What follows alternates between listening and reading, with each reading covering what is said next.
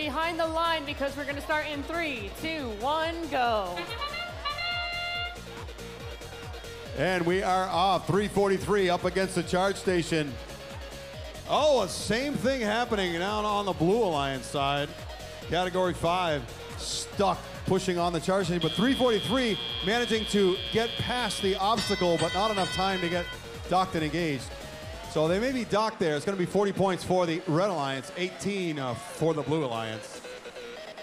70-21 scoring now on the top row on the Blue Alliance side. 325 putting up a cube in the top row. Over on the Red Alliance side, we've got one link created and plenty of opportunity up there on the top row now. 42-53 Raid 0, currently ranked number 9. Looking to score, and they do, and that'll complete another link.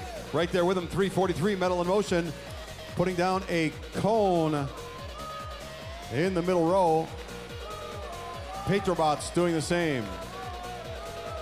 Blue Alliance 70-21, gliding with their really neat little mechanism there, the forward and backward motion on the clamp. Completing the top row now, 325 in the Blue Alliance for the cones. Still an opportunity to complete a link in the top row. Red Alliance has done so. Both sides need one more game piece in the top row to complete the top row. And it looks like 47-38 is going to do that right now. Patrobots currently ranked number 6 in the tournament. 34-89, trying to slow down. Boom, bounced right off the ground. Raid 0 so fast and so sure-footed. Big hit and a spin there. 325 coming off of Raid 0. Raid 0 scoring in the bottom row. We've got more than enough links completed on the Red Alliance, and Blue Alliance has got 4 out of 5 done. They need to find another couple of game pieces to finish this off. Here comes 2. Let's see if they can put them in the right place to be able to get them to score. 70-21, heading out to pick up another game piece. There goes 325, looking to try and finish it off in the top row. So that's going to be a ranking point for Blue.